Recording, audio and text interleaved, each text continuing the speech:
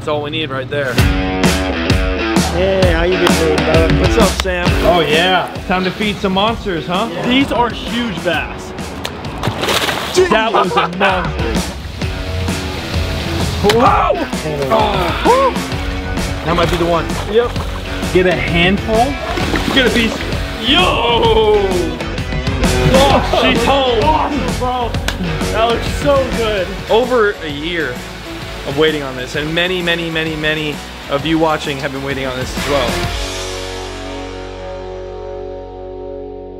What is going on, Cuffaro? Welcome back to another video. Today is finally the day we've all been waiting for, the return of THUMP. Before we get into all of the action, which there's a lot of action, I have a word from today's video sponsor, and it is the coolest product I have ever dealt with in my life. Stay tuned, because we're finally getting a THUMP.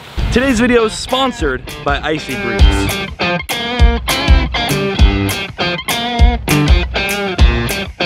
This is the world's very first portable AC cooler. Look at that. Not only does this cooler have lifetime warranty, which is huge, it'll blow cold AC right out of here just as fast as your car does. This thing is a true AC, not like no swamp cooler. Now there are 3 ways to power this cooler. It comes with a 12-volt car cord, an optional 110-volt wall cord, and this battery right here that will run this cooler for 6.5 hours on a single charge. This thing is insulated with twice the amount of foam as the best cooler on the market. Now if you're not using the AC and keeping yourself cool, it also will hold ice for days. Oh yeah, I got one. Look at that beautiful fish right there. These IcyBreeze coolers right here start at the price of $289. It is all self-contained and does not need to be vented outside or have condensation lines. It can be operated indoors or even put directly into a tent with you. The dual AC kit is great for splitting the air for 2 people. And the Icy Blocks works great when you don't feel like going and buying ice. Fill this thing up with water. Boom. It works great for food storage. The more ice you have in here though, the better the AC will run. Of course, have a couple drinks in there, that's totally fine, but it does need ice to blow the coldest air. In this case, we're fishing, you can keep your bait cold. The Super Speed Power Port is my favorite accessory, and many others, because you just clip it right onto the battery, just like that, and now you got 2 USB cords. Charge your phone, charge your tablet, charge whatever the heck you want to charge. Right there. You can literally charge your favorite device for days on a single charge. It also allows you to charge your battery from your car because it's also a 12-volt battery charger. That port right there. In order to run the AC, you need to fill this cooler up with a little bit of water, get it above that minimum water line. After that, dump your ice in, and this thing is good to go. With a click of a button, on. And it just feels amazing. It's incredible. If I had this in the dugout when I used to play baseball, oh my goodness, the world would be a different place, let me tell you. This cooler is full of ice right now, and it's very light. Not only that, you got your little handle here. Go fishing. Paul, what are you doing? Just cooling the what? Oh, he's on. What do you got? You know, when you got some cool balls, you'll start catching fish. Look at how beautiful that fish is. Hey, sorry. Now I wanted to make this legit, so I stuck the IcyBreeze out in the direct sunlight of the sunny South Florida for 6 hours straight to see what it would look like on the inside after 6 hours. So let's take a look. Here we go. Oh yeah! IcyBreeze. Oh, I'm so sorry there, Cuffaros. Didn't mean to get you wet. That's indeed icy. I tried to blink, it just didn't work. It didn't work.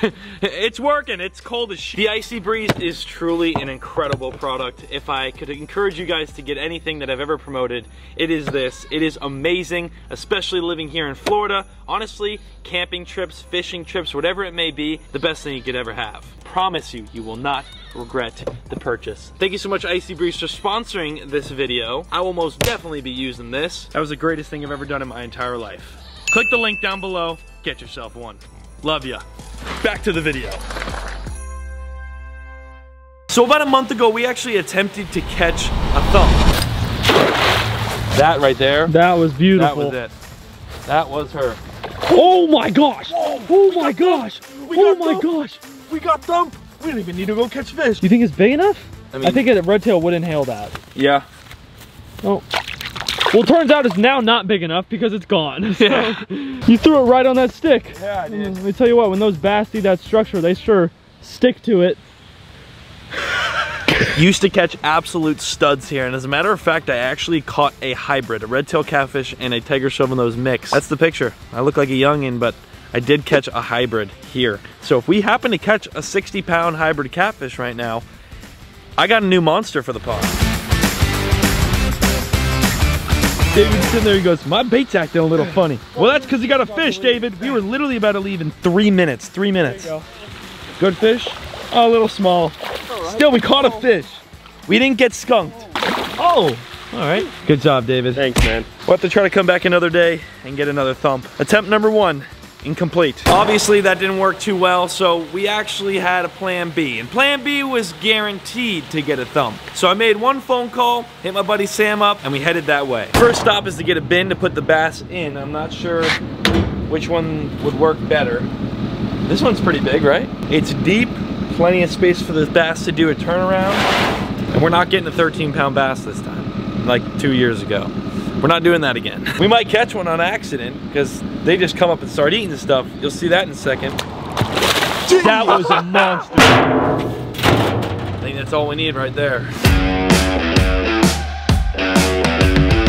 Sam! Hey, how you been doing, Bubba? What's up, Sam? Good, good. We are here at Shiners Unlimited. I know it's weird to see me with glasses on, a little different. I came to pick up another thump. It's finally time after like literally a year and a half, maybe even longer than that. It's time to get another bass. Look at that. These are all about to get fed to the bass. We're just gonna show them what's to come, huh? Yeah. Yeah, I got some crawfish too. So inside these tubs right here is a bunch of shiners and minnows, and this is exactly what Sam does every day. Lives on the property, sells fish off the property. Fishermen come to this location, buy bait, shiners, and then go fishing. Today though, we are actually getting bait here and fishing here to catch a bass. Oh, look at them looking at it. I can see their shadows, bro. Ready? This is a dead one, so it'll float. Oh! Oh my goodness. Oh my gosh! It literally lasts like 3 seconds. These are huge bass. That was a monster. That was a monster, dude. Bro, Little baby. Look at the size of this one chilling right here. Look, look, look, look. See him right there? There he is. He came up and ate it. Oh my God. Oh. Ready? Oh! Oh my goodness. Holy smokes, you got it all over the camera. Well, that right there is just the teaser pond. This is actually exactly where I had caught the previous thump. Unfortunately, I think the last one we had gotten was just so big that it was honestly a mistake on my end to take one that big. I need something that's probably around like 6 pounds. It is going to be an epic day. We're just getting started. We already got the first feeding in. We're about to head to the back ponds now, which are much larger, and there's a lot bigger fish in those. Oh yeah, time to feed some monsters, huh? Yeah. Time to get a new bass. Let's head to the back. Oh! All right, Dave, I gotta let you experience this. Now look at the one sitting right here, Dave. Hand feed them. Hand feed them? Yeah, look at them. See him sitting Let me there? tell you what to do. You grab them like this and let the tail touch the water, okay? Reach all the way down in there. It's like Robbie's, but largemouth. Look at the size of that. Oh my goodness. Dude, that is like a 12-pound fish right there. Ooh. Wow. Why do you jerk your hands? Why do you pull back? Oh, you seen that video, huh? Yeah, I know. You know I get pulled in, that's what happens. Oh my gosh. Dude. Oh my gosh. These fish are huge. Take a look right here. Got some shiners. I'm just gonna throw 2 of them. Just 2 of them. Right here, right in the middle. Boom! Right here. Yep. Look at the size of that. What? He jumped out. A crawfish just tried to pinch me. Ow! Oh, he's gone now. Should have tried to pinch me. Oh! He's a little bit lethal. They're small, but they're fast. Come on, where are you guys? So this right here is the lake that we're actually gonna be fishing out of today. So not the extra large lake, not the practice lake, the fishing lake. This is the one that we're gonna catch a fish out of and bring home for the 5,500 gallon. Bunch of 5 pounds, 6 pound in here, okay? This right here is the rod of choice. It has a broken tip as of on the way here. So thankfully it doesn't really matter too much here because you drop the bait in and it gets clapped. This is gonna be very interesting. I think I'm gonna catch one and then Brenton over there, Brenton's gonna catch one too. We're loading up the tub with some water and then we'll fill it up even more once we catch a fish and put it in. This water is very, very clear. We got a very large aerator just for this moment right here. So it can be pumping the whole hour and 50 minutes back home. Is everyone ready for this? I'm not. Are you ready for this? No. I don't even know what I'm about to pull out. I could pull out a 10-pound bass right now for all I know. I'm gonna hope it's around 5 to 6 pounds, but I could pull out a 10-pound bass, potentially. Okay, if you do pull out a 10-pound bass, are you taking that home or are you releasing it? Releasing. Okay. Yeah. Okay, so the goal is to sit. Just so you guys understand, like a 10-pound bass, like grown men chase their entire life to catch a fish that size. Yes. So we just come and cheat. So Is your line gonna be able to? Oh, Sam. Alrighty. Sam. Alrighty. Come on, Sam. I trust you. I do want to try something before I catch a fish, and it might accidentally lead to me catching a fish. I want to try ripping it across the surface. oh, it's, Like a frog, you know?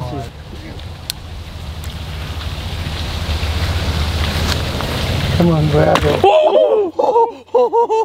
That was so sketchy, dude. I'm actually shaking, dude. I'm scared right now. Come on. Slow down a little bit. You might get a hit. Whoa! That's a little one. That's a little baby. Jeez. That's a baby? That's a baby. that's a baby, baby. Two-pounder. That would make my day catching that. It would make my day catching this in a lake, yeah. This is like a 2 or 3 pounder, probably 2.5. It's a little chunky one, but they eat so well that their tails are so thick. Super thick fish.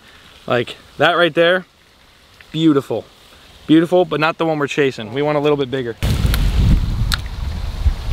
Oh god. Oh god. Dang, this is actually crazy. Oh! Came off. I feel like I'm fishing at Robbie's, dude. You're looking for the big one, huh? This is the one. No looker. Oh, catfish. Oh. Catfish just went to take it. Oh, that's a big one. There you go. That's a good one. That's the one we want. Oh! Get down there, Brenton. Oh. Got him. Yes, sir. There we go. Good old belly on him. That is a big fish right there. It is the correct size fish, but I think we're gonna search for another one that's a little bit more thicker. We got a specific thing in mind, and Sam's being really cool with us, letting us really pick the one we want. So, although it's a beautiful fish, it's not quite the one we want. All right, buddy, thank you for your time. There he goes. Now, Brenton's gonna try to hook something big. So let's see what he can do. Oh my gosh, this is nerve-wracking. Oh, got him. Not big enough. Came out. Come on, Brenton. Oh my gosh, dude. Well, I thought I saw just. Oh, that's a good one. That's a really good one. That's a good one. Come here. That might be the one. Yep. Might be the one. That's a good fish. That's That a good thing fish. is belly on it, dude. Oh my gosh. Clean one. Yeah, that is a good one. Clean one. Look how fat that thing is. Look at the stomach on that thing. Wow. Oh, baby mama. Wow, dude, the stomach, the girth. That's kind of what I was talking about, Brenton. Right there. Good job, man. You caught the new thump. How does... Oh. What was that? What was that? I got it. You're good to go. Anyway, look at the size of that thing. Yeah, big mama, right? Big old mama. The gut on that fish is just insane. Now I don't want to put it too much stress, so we're gonna run in the back and put it in. There we are. Big old stomach on that one. We're gonna get that aerator kicking, get some fresh water up there, and get on the road. Oh! All right, letting her rip. We got water going in. It's definitely gonna take some acclimating. This is pretty cold water because we're north of where I live. Big shout out to Shiner Sam here. If you guys ever need some live bait and you're located near or by Lake Kissimmee, which is Lake Wales area, Shiner Sam's at Shiners Unlimited has you covered. I appreciate it big time. No problem. This guy is the man. Obviously we have a live fish in the bed, so we're gonna cover it up with a net, make sure it's set for the ride and get home. About an hour and 30 30 minutes left, hour and 28 minutes, 98 miles to go, and check this out. This truck's got a super cool feature where we can see the back of the truck. So I can literally see the bass, like look. Oh, well, it won't let me move, it's not that high tech. The bass is right there so we can keep an eye on them the entire ride. We got a net over the bucket. That is the coolest thing ever. Technology these days is crazy. So we're on the road, we got an hour and 30 minutes, and I'm gonna pick up the camera whenever we get there.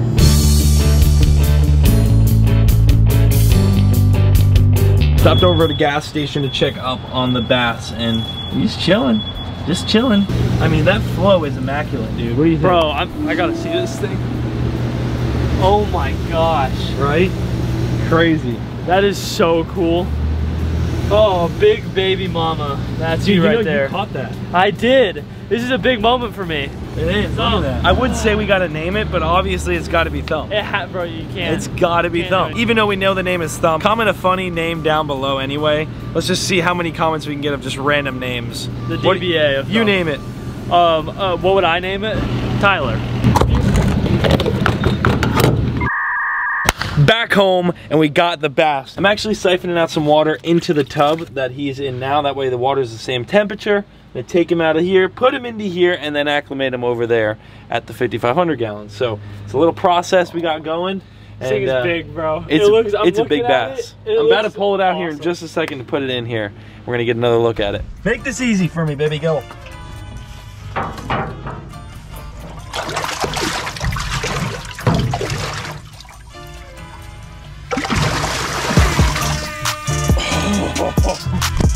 What a tank, dude. Oh my god. What an absolute tank.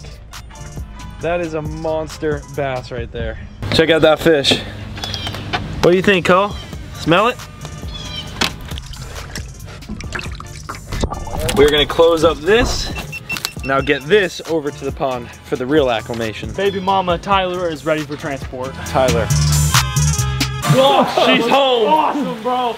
That looks so good. Over a year of waiting on this, and many of you watching have been waiting on this as well. We finally have, at the 5,500 gallon, fully set up, water heated, filters running. We have a bass that is the perfect size, good meat on them, nice and chunky. And that right there is exactly what we're gonna let acclimate this largemouth bass. A very slow acclimation. I'm gonna close this lid so it's nice and dark, less stressful. We're gonna let it just keep on filling. And while our largemouth is acclimating, we got tilapia, which is exactly what all of these fish eat, because we don't want hungry fish when we put a new fish in. It's feeding time. Get a piece. Nope. Get a piece. Nope. Get a piece. Nope. Get a piece. Yo! Get a handful of tilapia and just... All the catfish just start going crazy. Oh yeah, dude, look at those fish. Fatten up everyone that could possibly be a harm to our largemouth. So now that all the fish are full, we can officially get our largemouth into the tank and have a lot less chance of these fish being aggressive towards it. Now these fish aren't like fish that want to destroy another fish, but if they have a different sense, something that they had never smelled before, they're gonna attack that fish. They get pretty territorial once you put something new in there, so this is my house. To calm them down, we fatten them up, and then they don't even want to move. Exactly. So I got this last piece for the gar whenever he comes, as he's coming at me right now. Come here, baby Gil. Come here, Gar. Come on. There it goes. Down that, buddy. Yeah. There he goes. The melanistic gar. It's officially time. The time we've all been waiting for. One last shake from you, huh? You just gotta be a little stubborn dude, huh? Look at that fish, man. Holy smokes, the gut. Look at that bass. Oh, shook. There he goes. Oh, shoot. There he is. There he is. Oh my gosh. Bro, he looks massive. When he comes by the window, it's probably gonna be the most unreal shot. Here he comes. Here he comes. Look, look, look, look, look. Oh my God. He is exploring this 5,500 gallon aquarium. We're gonna make some really cool structure in the middle of this aquarium here soon. That's probably one of my upcoming videos. I wanna make some sort of really cool artificial structure for all these fish to have. And if they choose to hide in it, they can hide in it. But look at the belly in all these fish. All the fish have these massive belly. They're all full. We got a big largemouth bass, Thump. Shout out to Shiner Sam again. Shout out to Brenton for you know, fishing for this thing along with me. Yeah, oh, come on. Yes. Dude, that looks like a Bass Pro Shops largemouth. That's the craziest thing ever. That is insane. Oh my God, it's so dope. I'm gonna come back to the pond in just a couple hours to check up on this fish. And I'm gonna make sure I take this camera with me in just a little bit. So let's see how this fish is doing about 3, 4, 5 hours from now. There he is, stud. And he's so healthy. My goodness, look at that fish. He kind of fits in just perfectly with everything else. He's chilling. I seriously do think in about a day, maybe 2 days at max, he's gonna be blowing up and eating already. That right there is the new Thump. Welcome him home, everyone. He is a beauty. We finally did it. What can I say? We got a Thump, and we also got an IcyBreeze. Big shout out to IcyBreeze for sponsoring today's video. This is truly like the coolest product ever, and they have this patent, so no one else could do this. Go check out IcyBreeze, the link is down below. You guys can get yourself one, and I can promise you, like I said, you will not regret this purchase.